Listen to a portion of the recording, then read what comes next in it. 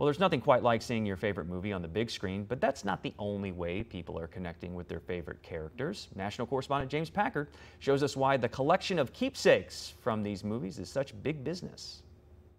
Gee, that looks like Robin Williams. It does, and he was in this at one point. This is from Bicentennial Man. In a warehouse outside Los Angeles sits a treasure trove of Hollywood history. This is part of the Death Star. The Batman costume in the middle is from Batman Returns. This is from the second movie, Chamber of Secrets. This is Harry's wand. That's the actual wand. This is one of his wands. A collection of some of the famous items up for grabs at Propstore's annual live auction of film and TV memorabilia. We've got about 1,400 plus items in this auction. Among the treasures, the original dress Carrie Fisher wore in 1977's Star Wars: A New Hope. It was taken home by a crew member after production, and nobody knew what happened to it for a number of years. And it was found about 10 years ago, sort of crumpled up in an attic. And it's very rare to find any costume from Star Wars, let alone from Princess Leia.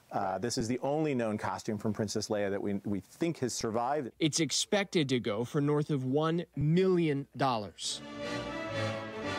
We can screen match that, and that's something that's very important. It's a little bit of detective work that we do to identify, is this the exact one that you see on screen? It's interesting that you describe this as being found crumpled up in an attic somewhere, because it feels like if a movie of this scale were made now, that costume would be so well protected. And I wonder if that's sort of an accumulation of knowledge over the years about, well, these kinds of things are valuable and we should be keeping watch on them and take care of them. It is. It wasn't really until 1998, when Planet Hollywood was founded, that a lot of people started taking notice that this stuff could get out into the public. This work, collecting, restoring, and preserving parcels of rich film history, is a team sport, and Brandon Allinger is team captain. Reviewing the content that's being offered to us, researching it, evaluating it, assessing the authenticity, that is a big part of the process. Obviously, we're also out there being very proactive.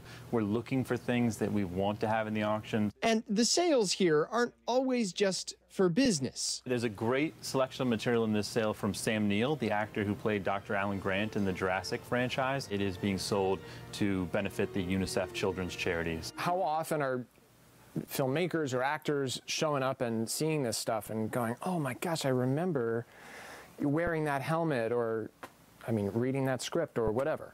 We do have that. And the people that really appreciate this as collectors are folks that are producers, are people that are making films and television today. We've been able to do some fun things in the past where we reunite an actor with a piece they used in a movie. We had a Stormtrooper helmet once from the very first Star Wars film, which had scratched into the back of it, just very crudely by hand, the word Sid. And we were able to go away, do some research, work out who Sid was. It was a background player in the UK. We reunited him with it, and it was a great moment. It was 40 years later after he was in the film, and he was able to put the Stormtrooper helmet back on his head. Here, among the display cases, a story of how filmmaking is changing. Digital filmmaking has influenced things, certainly, as far as what physical assets are being made for a production.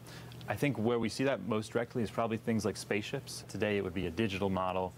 There would be no physical asset. It just wouldn't exist. Mementos of the past with signs for the future and magic forever. This is Top Gun, yeah. So Tom Cruise is playing for special effects shots.